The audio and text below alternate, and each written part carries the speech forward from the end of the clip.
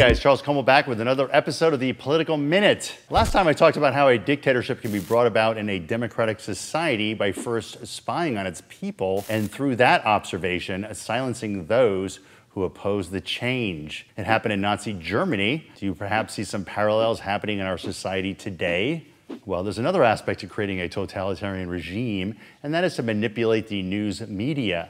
And I will show you how that is occurring right now in Egypt as we speak. A few weeks ago, 30 million people took to the streets in Egypt to overthrow the president that they had democratically voted into office, but who had been rapidly dismantling the democracy that had put him there, since Islam and democracy cannot coexist, as stated by his regime, the Muslim Brotherhood. Rather than wait for the next election, which may never have even occurred the way things were going, the people, with the help of the military, removed this new dictator in the making from office. Now's where the fun news media manipulation starts. So power up the 1 minute clock and let me show you how easy it is to manipulate the Western news media so that they can help you get back into power and continue creating your totalitarian regime.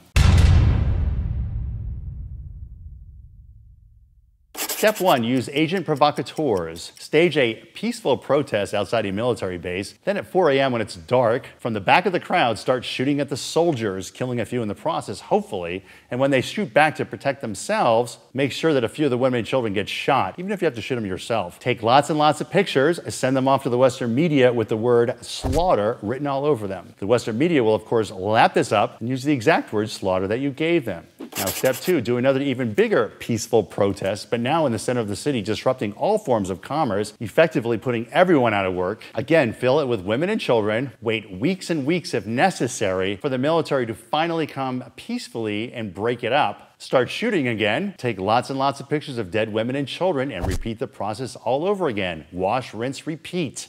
That's exactly what's occurring in Egypt, and our media, which is no longer full of investigative reporters, but rather brainless reporters that happen to look good on camera, are playing into the hands of the Muslim Brotherhood as they do whatever it takes to get back into power. This could be happening in places like Syria with the al-Qaeda-backed rebels and the supposed use of chemical weapons. Who knows? What do you guys think? Let me know in the comments below. Don't forget to subscribe.